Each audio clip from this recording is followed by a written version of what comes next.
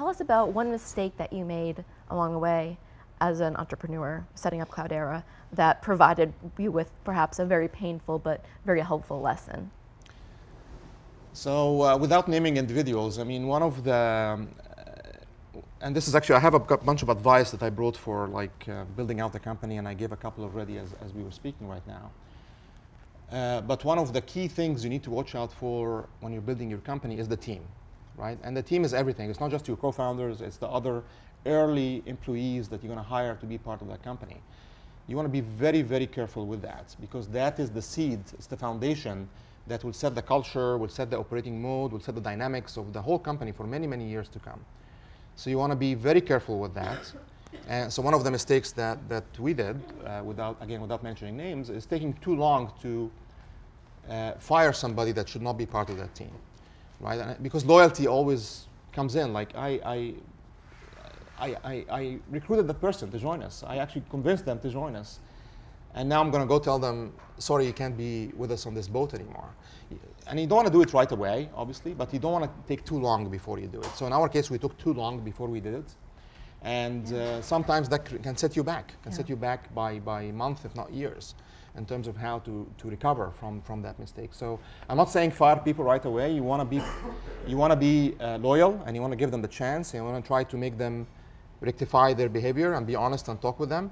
But at some point, if it's a cultural mismatch, it's a cultural mismatch, and you just have to pull the trigger, and do it in a respectable way. Give them good severance package. Give them maybe some acceleration on their stock vesting. Treat them well, but do it, because there's no time to waste on trying to rectify things like that if it's not working out. Yeah. So that'd be my main lesson. Fantastic. We learned that lesson a very hard way at Cloudera. Yeah. Do you guys know who Max Levchin is? He's one of the PayPal mafia, as they call him. He now runs a firm in Glow, and he's spoken about this, how he kind of had a reputation of being pretty tough, and he kind of took the reins on letting people go early on in PayPal, and he still has some, not regret, but it still hurts him a little bit because it was really hard to do, as you mentioned. But that's one of the reasons PayPal was so successful, is because of that sort of judiciousness early on.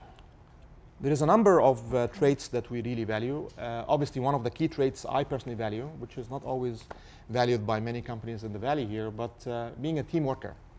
Being somebody who's very collaborative, and somebody who doesn't think that this company is going to make it or break it because of me, because I'm awesome, because I'm the greatest product creator in the world.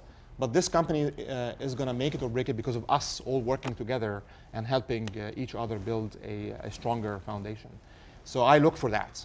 If I see somebody who, during the interview process, shows signs of being a disruptive cowboy, that's how we refer to somebody who thinks I'm everything, then that is very quickly something that we will not eliminate, not try to include in the company. So that's one of the key things we look for.